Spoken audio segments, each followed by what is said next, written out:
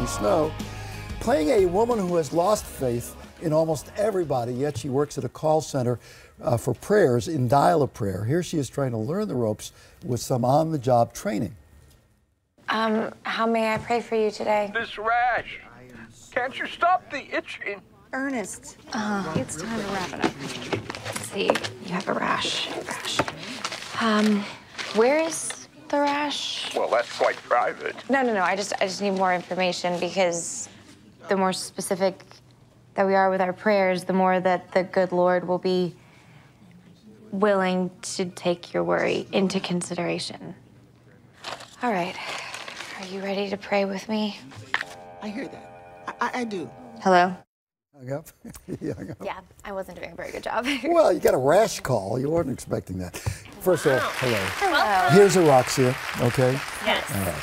She's a little high now because she's On cupcakes. on You cupcakes. understand. Yeah. You can Really? relate. Yes. Yeah. Thank you. It's my drug. All right, in this movie, you are a person of a little faith, and kind of lost, right?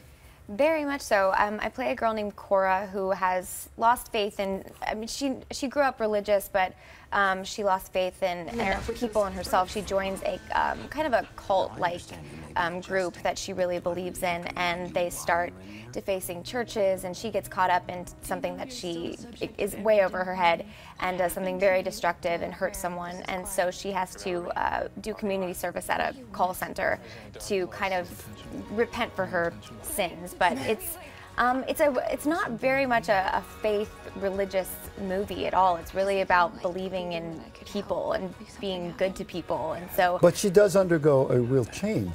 She does, because she has to start helping people and talking to people, and she shut herself off from the world. She doesn't talk to anybody, and she doesn't like anything, and so this is her ability of really connecting with people, whether that's through prayers or just saying hi to Now, someone. the clip we showed was kind of comedy. I mean, Yeah. there's comedy in this. Yeah. There is comedy. It's a very much a dramedy.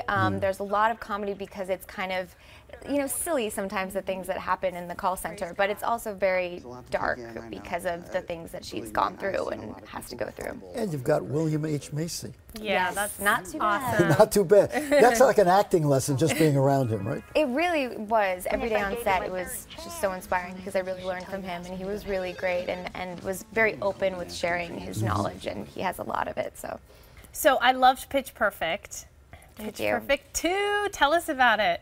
Yeah, Pitch Perfect 2, it's coming out in May, and I'm very excited. I think everyone's going to really love it. If you liked the first one, you will like Love this one. one. It's crazier and bigger, but it's all the same things that you Now, love. are you picturing Pitch Perfect 23, the grandchildren sing? Actually, we do joke about that. We're like, it's going to be Pitch Perfect on ice, Pitch Perfect on a cruise. We're like, I'm going to be playing this character.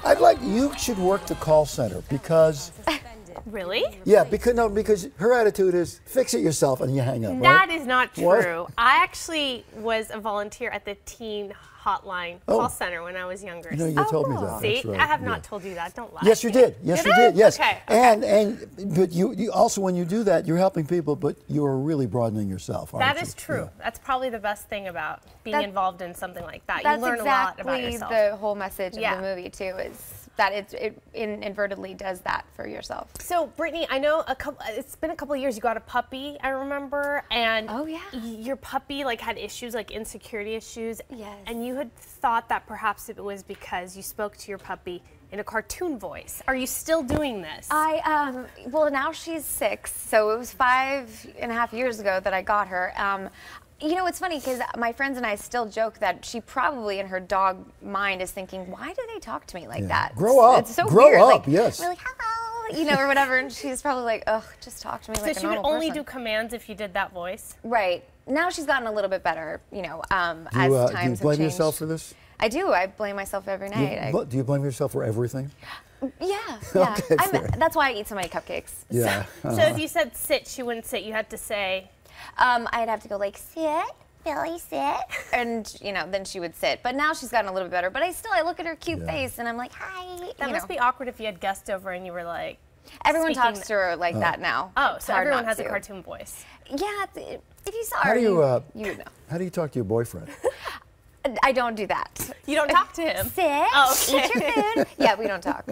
You don't talk. You text. Oh, yeah. Why did you become an actor? Well, I got into it when I was a kid. My mom got me into it, but then I started really loving it. I remember when I was 12 and I was doing a soap opera, I got that feeling, that high of being out of your body when you're doing a scene, and I was like, oh my gosh, thank gosh I'm doing this, because this is what I want to do for the rest of my life, and I don't know how to do much else, so I hope it works. You said that when you were working with Michelle Pfeiffer on Hairspray, right? Or Yes. Hair? No, Hairspray. Hairspray. Sorry, Hairspray. She gave you this great advice.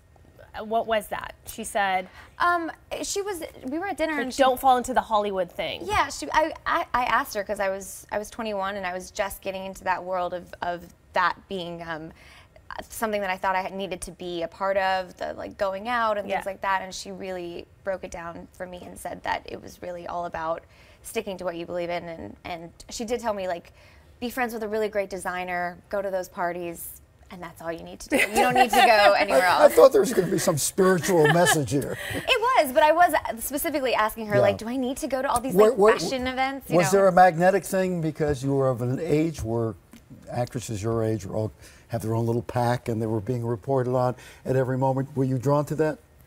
I definitely was never drawn to that. I never got, no one ever really cared. Everyone always asked me, like, how'd you stay out of the tabloids? I'm like, because no one was looking. Yeah. I was drinking too, but like, no, I definitely like had a good work ethic. But you never had that moment where you're walking out of the Ivy and saying, please, well, how about me, right? You know? No, I'm way too shy. Most of the time in paparazzi pictures, I'm scowling because I just am so shy. It's not because I hate them, it's because I'm like, oh my God, like, it's just weird, so no. All right, Dial of Prayer opens in select LA theaters tomorrow. It'll also be available on iTunes. Very nice to meet you.